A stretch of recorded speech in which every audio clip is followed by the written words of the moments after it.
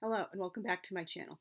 Today I'm going to be doing a fairly short vlog based off of a blog post which I did in September 2021 called How Not to Translate Dante. Unfortunately, I've fallen further behind than I had expected in NaNoWriMo, so I have to keep this short and not do many vlogs this month because I have to focus on my writing. So anyway, this is about a fairly new translation of the Divine Comedy. The Paradiso hasn't come out yet, but Purgatorio just came out and Inferno has been out for a while, and I was just reading about it and looking at some excerpt of the translation. I was really shocked by what they allowed to be published, because this isn't just gently creative liberties within reason to enhance certain language and images and such. It's just plain out making stuff up and putting in anachronistic 21st century references. So anyway, I first heard of Mary Jo Bang while researching my post on translation of the Divine Comedy, but didn't include her among my list of best known editions since I'd never run across her name before.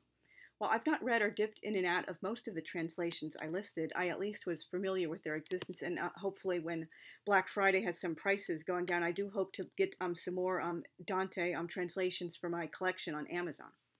And as I mentioned in that post, I personally prefer a translation done by someone with a scholarly background in a field like Dante studies, medieval history, or Italian literature, not a mere English professor or poet. Which, of course, there's nothing wrong with those people, but they're just not bringing the same background and knowledge and interests, personality, and such to the table as someone deeply immersed in that world. Ms. Bang falls into the latter category of being a poet. Of course, I have nothing against such people, but there's an inevitable, very noticeable difference in how they approach translation and supplemental material. To use another comparison, wouldn't you more trust a Bible translation by a biblical historian or religious scholar instead of someone with only surface interest in Hebrew, Greek, or the ancient world?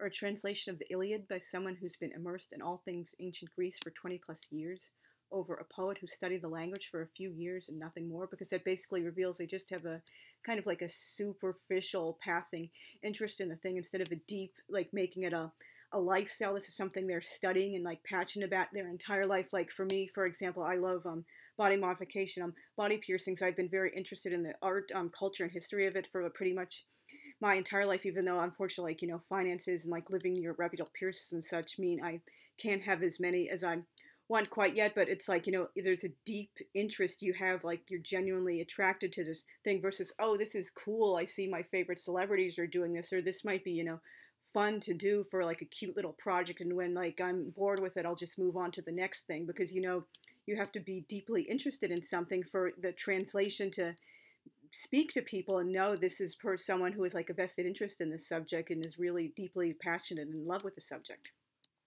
I'm not a pedantic nitpicker who demands a translation be 1,000,000% true to the absolute letter of the original.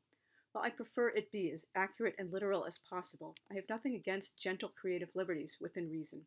After all, that's often necessitated if the translator is using a style like blank verse or iambic pentameter, or a certain kind of rhyme scheme, because obviously you have to fill out those that rhythm or the line somehow, and you can't always do that by sticking exactly to the letter of the original.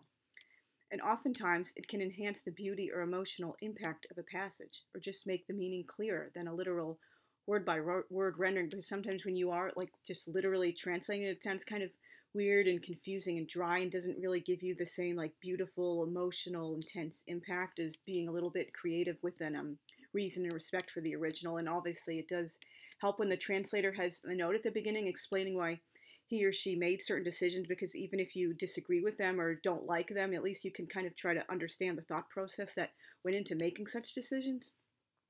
But what I'm absolutely not okay with, inserting words, phrases, and entire passages not even indirectly suggested by anything in the original, especially when you do that over and over again.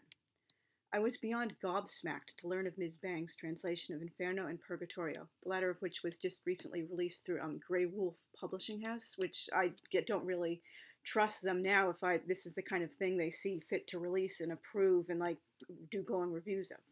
And they're full of anachronistic references and allusions to modern politics, pop culture, artists, and writers, among many, many other things. I've found she includes references to allusions, trying to be cute, to Donald Rumsfeld, Andy Warhol, Usain Bolt, Marvin Gaye, Bob Dylan, Amy Winehouse, Gertrude Stein, South Park, Pink Floyd, Star Trek, Tootsie Fruit Chews, MGM's Leo the Lion, Shakespeare, Freud, the Boy Scouts, just as like you name it. It's just like, what is going on? Like, what is your thought process doing this? Oh, and she also describes the delectable mount Dante is trying to climb in the beginning of the poem as the lemon meringue mountain. Like, what? That's just goofy and bizarre. And she says the winds of hell are like a massive crimson camera flash. Takes extreme liberties with many other lines. And Dante also refers to Virgil when they first meet as Mr. Ubermensch. Like, what's going on with that? That's just stupid and goofy. Like, the famous first tercet alone is rendered as stopped mid motion in the middle of what we call our life. I looked up and saw no sky, only a dense cage of leaf, tree, and twig. I was lost. What? The bulk of that tercet is entirely her own imagination. Find me one other translation that strays that far from the original Italian. And I also did find some review has like a full translation, her translation of Canto 1 of Inferno, and it's actually some of it isn't pretty bad at all. It stays kind of true to the original, but it's just she just inserts in so many things that aren't in the original at all. It just doesn't feel respectful. She's trying, oh, look how fun and cutely I use language. It's one of my issues with the book thief.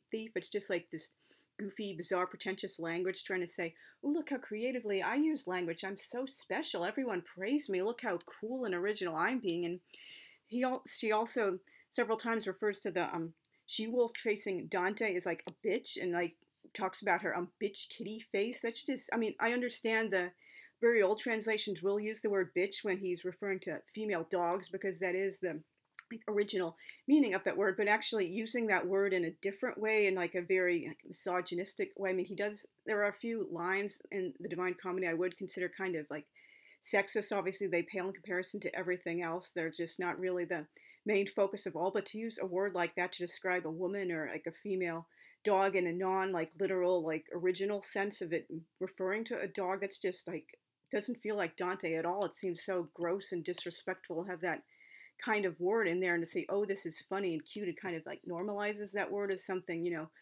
fun and jokey you say instead of like losing track of the fact that it has been, made into a misogynistic slur against women. But anyway, I also read a really weird 2011 op-ed by Ms. Bang, claiming if you only read Inferno, you'll falsely think of Beatrice as a damsel in distress from the story Virgil tells in Canto 2, because she's tearfully pleading with him to save her friend, despite the fact that Beatrice is the one who rescues Dante.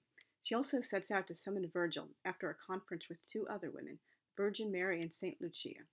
You haven't read the text thoughtfully at all, nor done any real outside study, if you truly believe Beatrice only wants Virgil to rescue Dante from the three beasts impeding him. Are you so jaded after years of English teachers over analysis that you now refuse to consider any deeper meanings for anything? I'd have zero problems with her approach if she were doing a 21st century retelling, although even then, this is a subject for another vlog, but I do have many issues with a lot of these current like reboots and retellings of classic works, and that would give her the perfect opportunity to play around with the general concept while keeping core elements of the original material. But she presents this as merely a fresh translation, not a reimagining, and a lot of the reboots, I will get into this more in my blog and vlog here, but like they just think, oh, the classic novel wasn't good enough. It doesn't have any 21st century values, or there's not enough like forced rainbow tribes in it, like diversity for its own sake, not because that is generally like a good character or like a natural part of plot. No, we have to check all these like woke little boxes. And the original just was like too much a product of the time, like it's stupid Anne with an E, for example, or all these like woke retellings of Little Women and stuff. It just boggles the mind. Just the classic was, a product of its own time. Try to understand and appreciate it in, like, full historical context and intent. Don't just try to, make it like, it should be a 21st century and have these different special, like, values and things in it, because that's just, it's not the original anymore. It's just you're trying to put your own woke 21st century retelling and spin on it. And that's just unfortunate. You can't respect, like, the spirit of the original and the author's, like, intent in writing something. To make it even more shocking, the Dante Society of America, which I'm a member of, endorses this nonsense. Like, seriously, I mean, overall, the translation doesn't seem like it's, like, that bad. Like, obviously, the parts that are based on the original and not, like, being wildly, like, out of left field about things. But overall, that just makes me dock it many stars, not want to read it at all, because, like, if you can't be true to the original intent, and you're just like basically trying to be cute and forcing in like allusions and references to things that were not part of Dante's world at all. What are you thinking? And I also read another little excerpt in another review where Francesca da Rimini in Canto 5 of Inferno calls herself a bad girl. That's not in the original Italian at all, and I don't think I've ever seen that in any other translation either. So that's just really goofy and bizarre, and I cannot recommend this translation at all. But of course, like you should, like if you're interested, you can look up some reviews of it and see some excerpts and see if that's something you might actually like. But I would not recommend it. And that's not just being purist and pedantic, as I've mentioned. I don't have really any problems with creative liberties within reason, as long as it's being, respectful, or perhaps to keep to a certain rhyme scheme, or like blank verse and iambic pentameter or something like that. But you just ultimately have to like respect what the original says and not just like force your own thing on it, because otherwise that's not like Dante's like poem anymore. That's just your own story that's kind of sort of like based on his stuff. So listen to the end. Thank you very much. I possibly might do another fairly short Dante and post turned into a vlog later this week or next week, but I do hope to start catching up on NaNoWriMo more, so that's going to be on my focus for the rest of this month. So see you guys very soon. Thanks. Bye.